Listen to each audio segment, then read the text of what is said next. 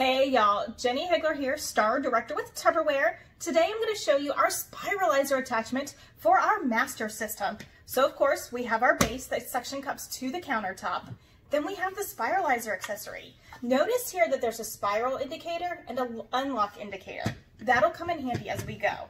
So it's going to slide on and then it's going to lock and suction cup to the countertop. It's not going anywhere. Then you have your plunger. Your plunger is actually going to fit in right on the end, right like that, and it sits there.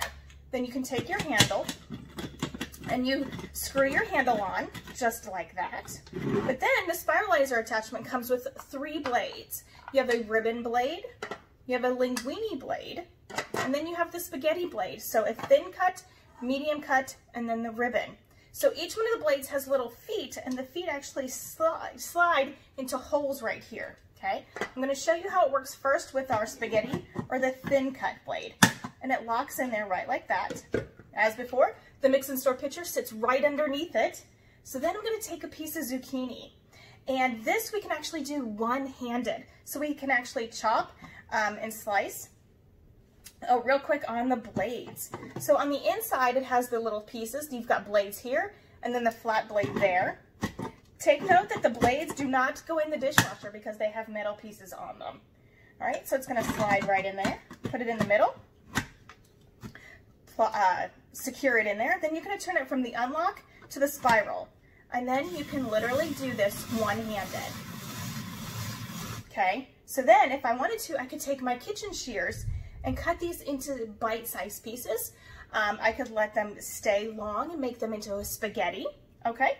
I'm going to actually unlock it because I'm going to show you how it works with the long or the wider cut, the linguine cut. Okay. So then we take our linguine cut.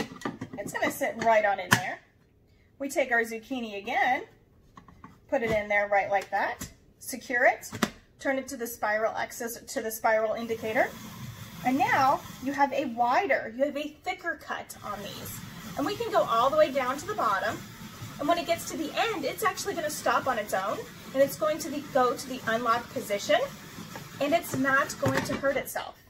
It just went to the unlock and moved from the spiral to the unlock position all on its own. You have this little piece here. You can put this in your compost bin. You can throw it outside for the birds to eat, whatnot. Let me just show y'all. So this is the thick cut. So you can see how it's a little thicker. All right. Then down in here, we have the thin cut. So when you spiralize zucchini, you actually don't have to cook it. You can let it sit, put it into a strainer or a colander, and the liquid will actually seep out, the extra water will seep out, and you don't have to cook them, all right? So there's the thin one, there's the thick one, okay? Let me show you how the ribbon works with the other one, okay? Actually, there's a neat little trick that you can do with it too, with some potatoes as well. Let me grab one of these. It's a skewer, okay? So you can do some really cool what's called tornado potatoes with it if you want to. So then I'm going to take my ribbon cutting and I'll put that in there right like that. This video is a little longer than my usual ones because we're actually showing some really cool stuff. All right, so I'm going to put my zucchini right in there. I'm going to secure it so I've got the ribbon on it. And I'm going to turn it to the spiral. Then I'm going to take that skewer, I'm going to put it right in there like that. And it's actually going to wind around. Do y'all see that? It's actually going to wind around. There we go. And it's actually going to wind around and it's going to create a ribbon. And so if we actually do this on here correctly, you can keep an entire potato on here. Put it in a 9x13 Ultra Pro lasagna pan.